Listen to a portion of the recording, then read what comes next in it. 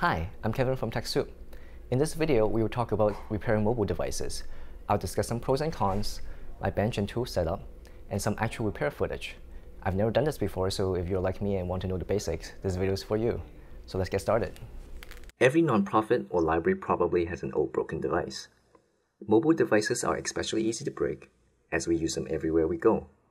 You generally have three options. 1. You can recycle it as e-waste. Do a quick online search for e-waste recyclers in your area, so hazardous materials don't enter the waste stream.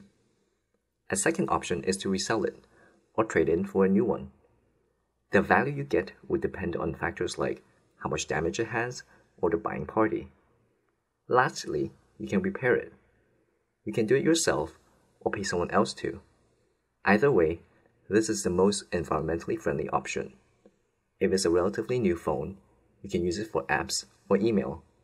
And if it's an older device, you can use it for just texting and voice calling. If you do decide to fix it yourself, you need to do some basic research ahead of time. iFixit is a great place to start because they have repair guides for almost all phones, and they're all free. You can also purchase tools and parts directly from them to support their free content, which is always a good idea. I also watched detailed step-by-step videos on YouTube on how professionals repaired it and noted any potential issues. If your phone is a popular model, you'll find many videos to give you a good idea of what you need to do. After completing my research, I went ahead and ordered parts from either Amazon.com or eBay. There are also specialized retailers like cellularparts.com or tmart.com that will carry your parts.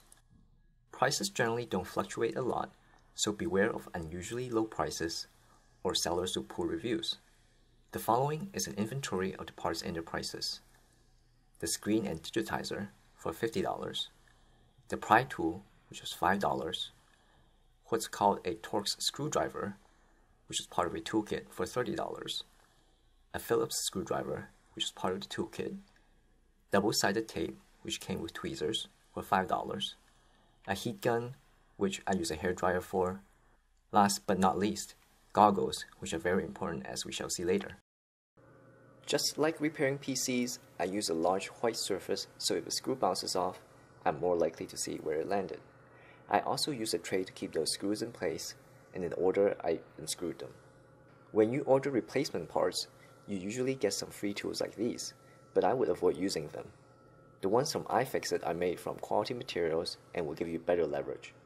Along with the prying tool, tweezers, and the double-sided tape, I'm ready to begin. My old phone was broken here in the upper left corner. We'll eventually pry it off from the chassis so we can replace it. You generally start from the back of the phone and work your way through several layers. I used a hairdryer on the sides and later near the battery to soften any glue that helped keep everything in place. By now, I have fully disassembled my phone. This is the part to which the screen is attached. It took quite a bit of time to separate the two pieces. As for the old screen, you notice that I had to crack it even more during the process of separation. Be extra careful in this step, as you may cut yourself with these small pieces of glass like I did. To attach the new screen, I applied double-sided tape on the applicable surface areas, making sure it's even on all sides. I've now reconnected the middle section, the battery, and other wiring. Once again, making sure everything is fitting snugly on all edges. With the case screw back on, I plug the charger in and the indicator light comes on. And most importantly, the screen display comes on too.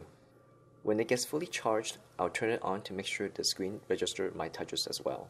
The entire repair process took about an hour and a half, mostly because I'm new to it and I was being extra careful taking apart the phone.